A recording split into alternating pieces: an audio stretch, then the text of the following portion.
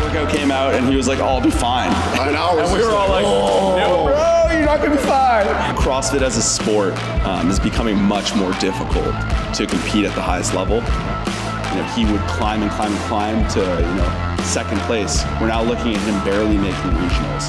Got a little bit of a slap in the face. It's not a panic. You don't want to panic yet, but it's definitely an eyebrow raiser. Is that Brent Fikowski right now is on the outside looking in. A lot of people want to know where the nickname The Professor came from. That stems from my ability to be mentally tough and know myself.